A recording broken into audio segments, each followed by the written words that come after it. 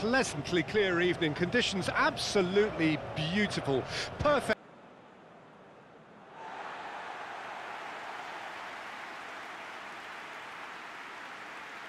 It is a monster matchup, Jim Beglin.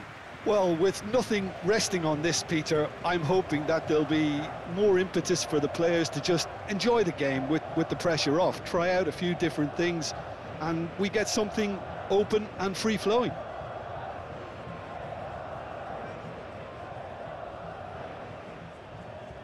Can join me in appreciating this truly beautiful evening, a night that is absolutely ideal for a game of football. The scenes here really are something, a beautiful picture under the floodlights.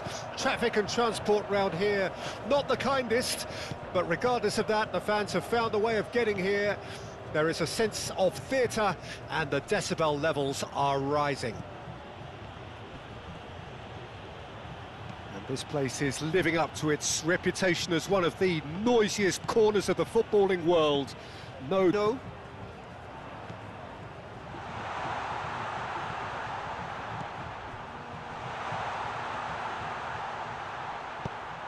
Goes in for the header!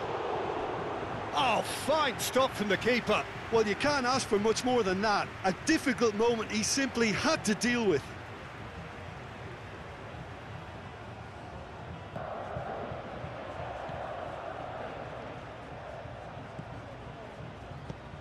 Pedri.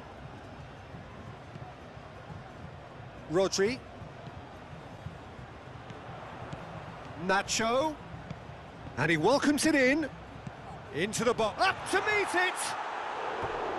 No, not the best of... Half coming at the very end, and I get the feeling the second half may well start in similar fashion, as we'd love to see this momentum maintained, so... Williams!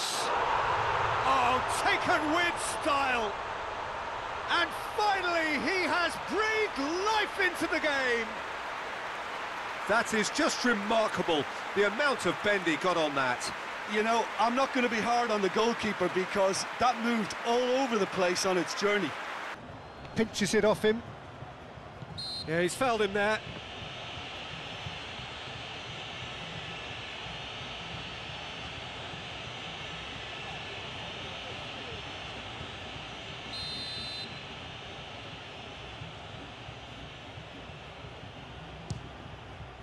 Against the crossbar.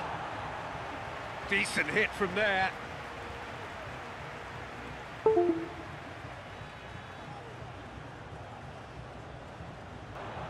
France need to give it everything they have, kitchen sink included.